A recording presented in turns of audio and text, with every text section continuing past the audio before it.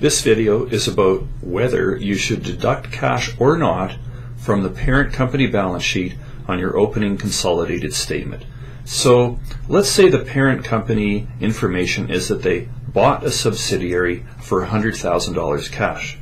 You're looking at a question and you don't know if the cash of the parent company has already had the $100,000 taken out of it or not. Okay? In real life, of course, this isn't going to be a problem. You probably wrote the check. However, on a question, there are two things that you can look for so that you know immediately whether you should deduct that cash or not. First, look for an investment in subsidiary account. If you see investment in subsidiary, that means that they have already paid the cash and replaced it with the asset investment in subsidiary. That means you no longer need to deduct cash on your opening consolidated balance sheet.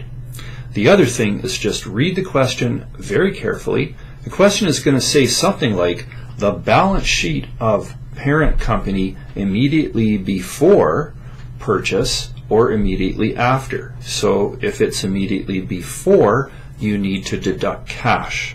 And again, if it's immediately before, you're not going to see that investment in sub-account. So that's how you know whether you should take the cash away from the consolidated balance sheet.